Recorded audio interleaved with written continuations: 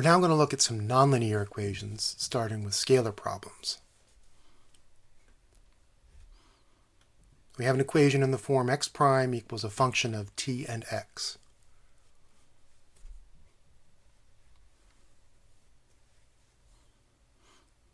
Before we jump in solving these or trying to solve these problems, it's worth noting that we can at least make an illustrative picture that shows us a lot about the behavior. The picture is called a direction field.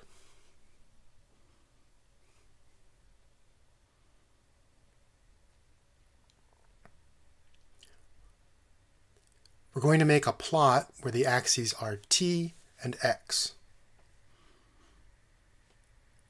So we'll lay down a grid of points in this plane. And we're going to use the fact that the differential equation is a statement about slope. Everywhere we're given the slope, dx dt. So if we evaluate f at one of these points, we get a slope that we can use to draw an arrow. That arrow is tangent to the solution curve that passes through that point. And we can repeat this at all the different points in the grid. The length of the arrow will show us the speed or the magnitude of the velocity, and the direction shows us the direction of the velocity at that point. Here I'm going to use Mathematica to show a few direction fields. The equation that we're dealing with is x prime equals a function of t and x. All I have to do here is to fill in what f is, and then it'll plot the vector field for me. So let me start with x prime equals t minus x. So each of these arrows is a vector that is tangent to the solution curve at that point. So remember, we have an infinite family of solutions usually, and an initial condition that would make it unique. So if I picked an initial condition where my cursor is, the solution would be headed in this direction. So as with this field here, right, as t increases, it wants to go up more vertically, but as x increases, it wants to go down. So those two forces are competing as we change x or as we change t. So you get an idea of which way solutions are going to go. On this side, they're going to decrease for a while, but ultimately everybody's going to increase because of the t. If I were to make the effect of x stronger here, right, then you can see that there are, along a sideways parabola, there are points where the solution is actually going straight to the right, where the tangent is horizontal. That curve, this parabola in this case, would be called a nullcline. And then the solution's either increasing or decreasing on either side of the nullcline.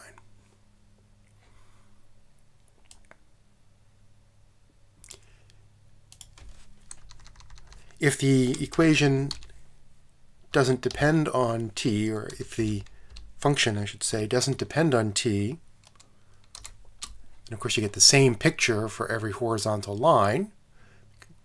I'm sorry, you get the same picture for every vertical line. And here you can see that, for instance, if we started at 0, we'd stay at 0 forever. 0 is an equilibrium point of this equation. Similarly, it looks like there's an equilibrium point in here. All the arrows are pushing us into what's presumably a straight horizontal line in between here. So you get a pretty good idea of the global behavior of a system from this picture. There's a particular special case known as an autonomous equation. That's when this function f is independent of t. The equation itself makes no explicit mention of the t variable. In this kind of a problem, as we've seen before, we're interested in equilibrium solutions. If x star is a value of x that makes f equal to 0, then x equal to x star is a constant solution of the equation.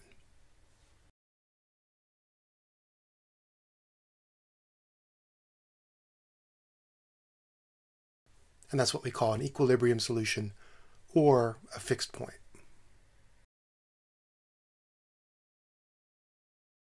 For autonomous problems, there's a different kind of picture we can use called a phase line diagram.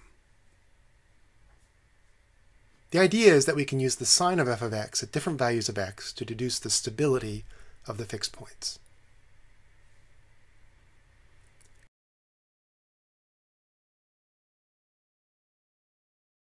Here's an example of an autonomous equation.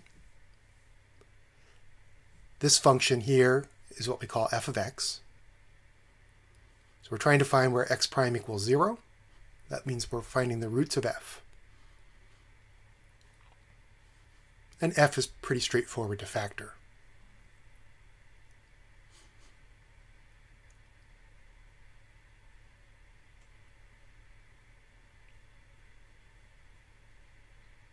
So we have equilibria at -1, 0, and 3. We can make a table of what happens to the sign of f at different values of x. So if x is less than -1, we have a positive times a negative times a negative, so the whole thing is positive. If x is between -1 and 0, then the sign of the last factor changes, but the others don't, so f of x is negative. When we cross into 0, 3, now it's positive. When it's greater than 3, it's negative again.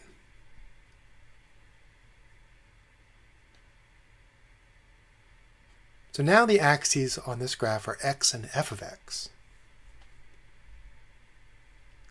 We want to mark down the fixed points of the equation.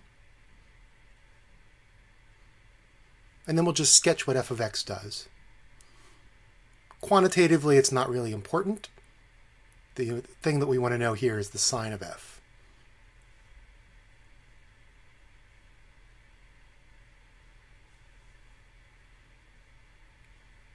The reason is that f is equal to dx dt, so the sign of f tells us whether the solution is increasing, wherever f is positive, and it tells us that the solution is decreasing, where f is negative.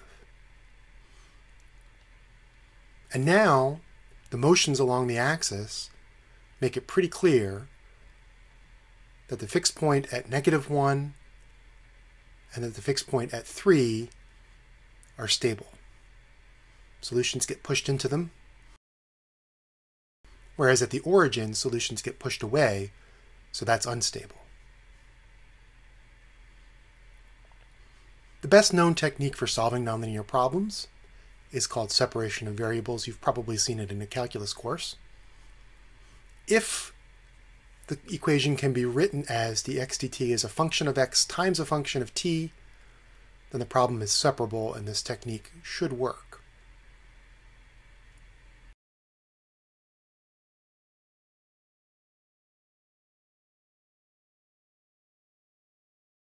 So for example, any autonomous problem is separable with g of t equal to 1.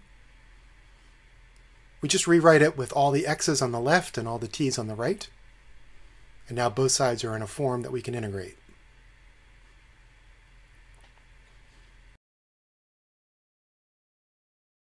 When I do the integrals, I'll get an arbitrary constant on both sides, but I can add those together and make them a single constant c.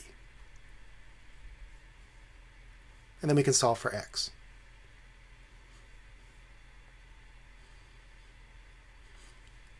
What we get is a general solution with an arbitrary constant in it, but it's not appearing in the same form as it did in a linear problem as c times a homogeneous solution.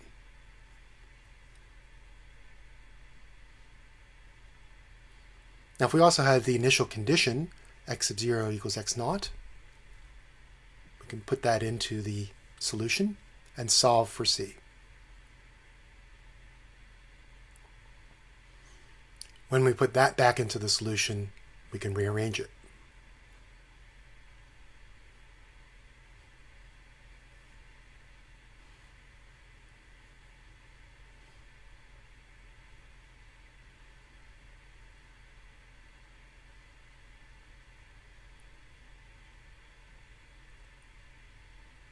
So there's our solution for any initial value.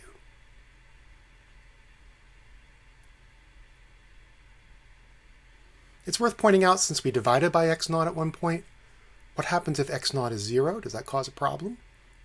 Well, actually, in this case, that would mean x of t equals 0, and that does satisfy the equation x prime equals x squared. So often in separation of variables, there might be an exceptional value like this that you have to check separately.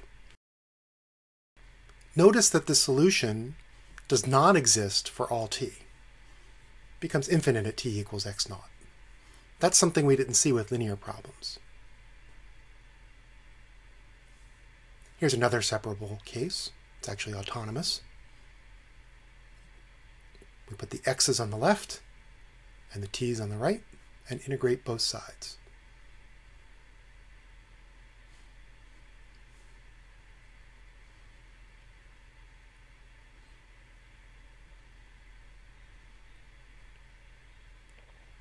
When we solve for x, I'm actually going to take c over 2, but c is an arbitrary constant, so I'll just rename that as c again.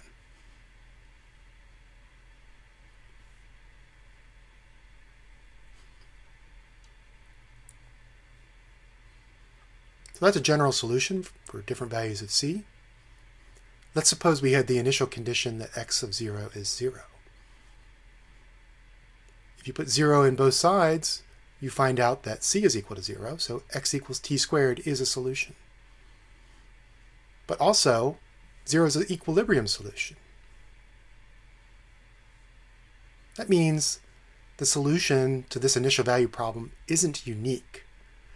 That's another thing that can't happen with linear problems that does happen in some nonlinear problems.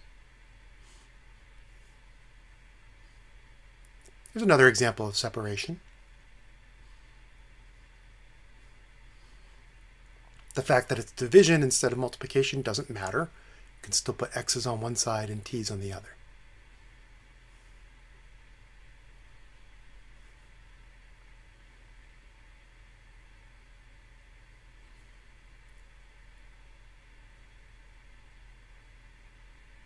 Now, when we look at this result, should we try to solve for x as a function of t? That's actually a pretty bad idea. I'm not even sure that we could figure it out. But even if we did, it would be a pretty bad expression. Sometimes an implicit solution is the best we can do. An implicit solution means that there's some function of t and x that equals 0. That's more general than an explicit solution where x is a function of t.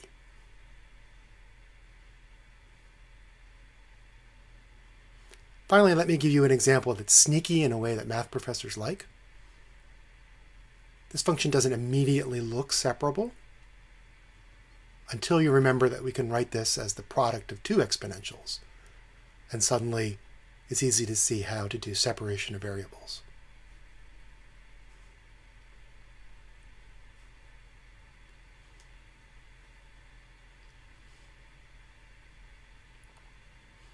And this time we can solve for x.